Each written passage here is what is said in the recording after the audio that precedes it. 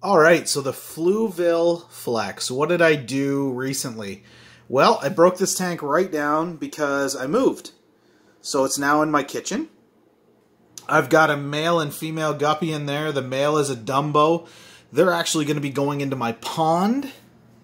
Looking forward to that. There's a rabbit snail in there. That's what all that waste on the bottom is for. That is actually algae.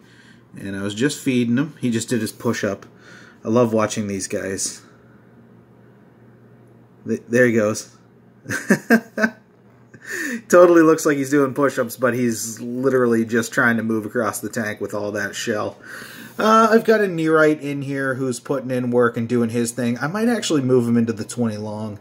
I think that it's about time for him to move on to a tank that actually needs him. There's not much algae buildup in here. And I do still have invasion of the bladder snails going on. I'm not too concerned. They're not doing any damage to my plants or anything. They're just eating algae off the glass. I got my little banana that looked like it was kaput when I purchased it, and I've brought it back to life. What else going on in this tank? We've got the big male koi betta still doing his thing. Domination, ruler of the tank. He keeps everybody in check.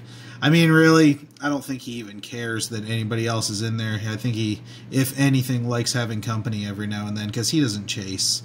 I will be taking the female guppy out before she has her first spawn. But anyways, I'll show you what's going on otherwise in here. Got some duckweed floating on the surface. The male Dumbo. Oh, he's right there. I was looking for him earlier and I couldn't find him. I thought he was maybe inside the inside there, but no, he's up here. And the female, she's probably not far behind. Yeah, there she is cruising through. So this tank's doing great. It's pretty low maintenance. Fluval makes a great product. There's my assassin snail back there in the corner. I don't think you can see it though, because it's so dark right now on this camera. But he's trying to keep the bladder snails under control, and you know, he's doing his best. But man, as I say that, see if I can get this to focus. There's a group of eggs right there.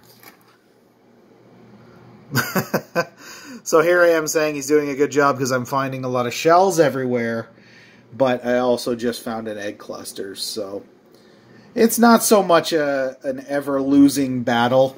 I might actually take all the fish out of this tank at one point and throw in a pea puffer and just let him demolish everything into this tank and then move him into his own setup, which will probably be a nano tank that would be just for him. And I could just keep breeding these snails to feed to him as well. It'd be a free food supply. But there's the tank. It's doing well. I got some plants coming in the mail this week that I can put in there to add with the sword and guppy grass and banana that are in there currently. I'd love for this tank to fill out some more around the back, but that'll be for another day. Anyways, I hope you guys are all doing well, and I'll catch you all soon.